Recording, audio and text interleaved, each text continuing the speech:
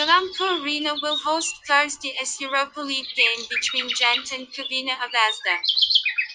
The Serbian champions did well to beat the Belgians in Belgrade, with Dejan Stankovic's men moving one step closer to booking their place in the last 32.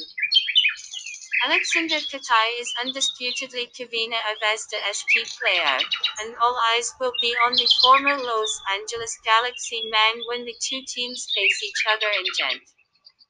Dejan Stankovic has no fresh injury worries, but midfielder Sanogo is sidelined through suspension.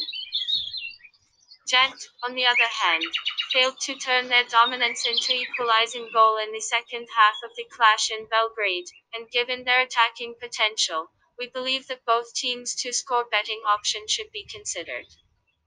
The likes of Chakotadze and De Bruyne are both likely to miss the game with injury for the hosts. Prediction 1-1.